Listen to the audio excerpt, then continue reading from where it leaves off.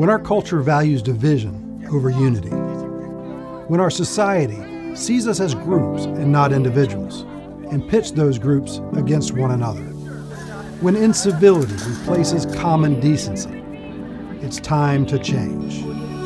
There is another way, a way that begins with seeing the intrinsic value and worth of each of our people, a way that is decent and good and civil, a way that will restore hope and promise by striving to solve problems bigger than ourselves, because we rekindle the idea that others are more important than ourselves.